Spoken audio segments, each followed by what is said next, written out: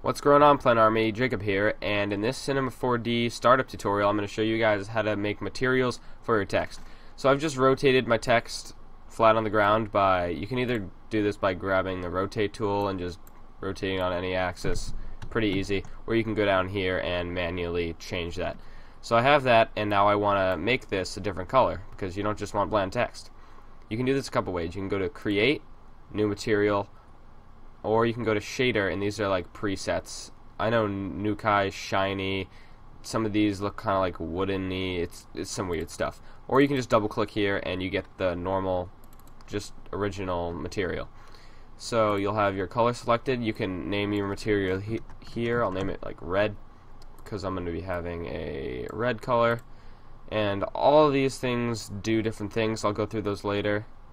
But basically that's how you're going to do it. You're going to just cancel that out. Everything will be updated. You don't have to save anything. And you can literally just drag and drop it right onto your text.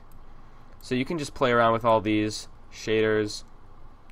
They have different effects on they all have different looks, so you can play around with those yourself. So basically that's just how you can add materials to your text in Cinema 4D. See you guys in the next startup tutorial.